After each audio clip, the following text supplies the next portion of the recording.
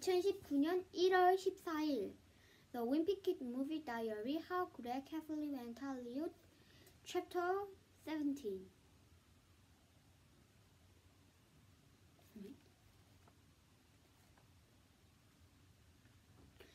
A blue screen was also used to film one of Greg's fantasies when he imaged himself as a Wesley ordered. It was easier to film the actor in front of a blue screen than to fly them out to shoot the scenes in front of a real mansion. Sometimes a blue screen is used to recreate something that already been filmed. There's a scene in the movie where Truck tells Greg and Lolly the story behind the chess. A few weeks after the original scene was shot, the director decided he wanted to get another few takes, but the school and the extra from the original scenes weren't available anymore. So the director used a blue screen and shot the actor in the foreground, then combined the new foreground image with the old background image. And if it wasn't pointed out, you never notice. Sometimes filming against the fake background isn't enough to convince the audience that a scene is real. If you have a snow scene, you gotta have snow in the foreground too. So the filmmaker had to make it snow in September. There's how they did it. First, they laid a thick white sheet of plastic down on the ground to cover the green grass. Then they used a snow hopper and a giant hose to blow a fake snow onto the ground and into a tree and bush. The fake snow was made of paper. It looks almost actually like real snow. You can even make a snow angle in it if you want. The only downside to the fake snow is that it had to be cleaned up afterward. You can't just lure into someone's neighbor and leave a couple hundred pounds of white paper behind. In order to make it look like a boy had spent the day out in the snow, blush was put on their ears, nose, and cheek. Snow wasn't the only kind of weather that they had to be created for the movie. One of the scenes called for a time bumper, and you can fake rain with chopped paper. You might remember a scene from the book where Greg chased from kindergartner with a worm on a stick.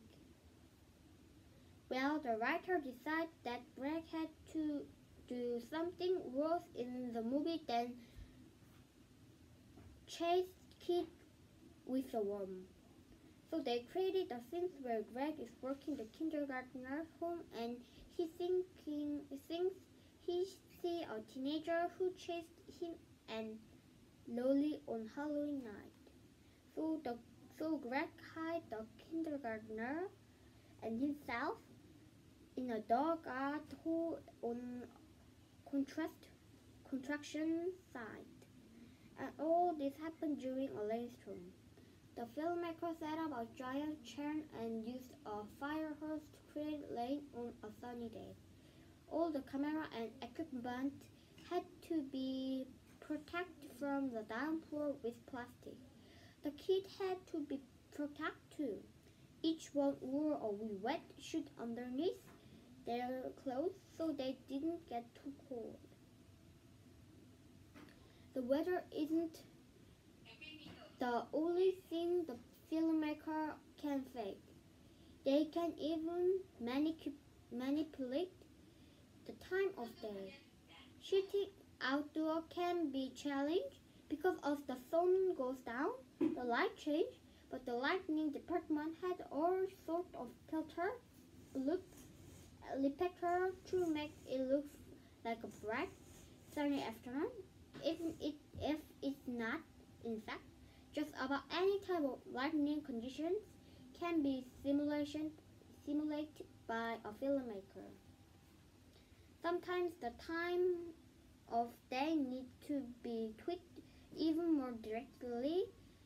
When it's those, the filmmaker can change night to day or day to night. The nighttime Halloween scenes needed to be shot in the middle of the afternoon, so the crew covered the entire front of the house with black cloth, which is cloth tenting. When you see the scenes in the movie, you'll swear it was filmed at night. Another scene was filmed at night, but had to look like it was shot in the day. So the lightning crew shone giant light through the window to make it look like a late afternoon. This chapter's mean is very simply about blue screen and fake weather and day or time of day. All of you make fake snow in September, and they cleaned up for the neighbor, and they make rain too. In a scene, Greg chased kindergartner with a worm on stick, and all of one crew make a rain, and they make a late afternoon make at middle of night, and make a night to be afternoon.